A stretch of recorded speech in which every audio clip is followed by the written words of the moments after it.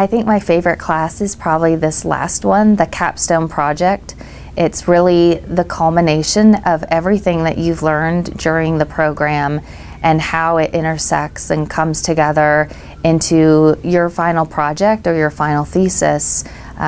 which is a wonderful way to showcase all of your hard work, everything that you've learned, and really apply all of the great course material into one singular effort. And my capstone project being an undergraduate course, I was able to pull in some research methods from my research course and ethics from the ethics course, of course communication theory, and it was so beneficial because I kept thinking back to some of the earlier courses and looking back at some of my coursework and some of the notes, and I felt so proud of all that hard work in the final capstone project. So that was probably my favorite.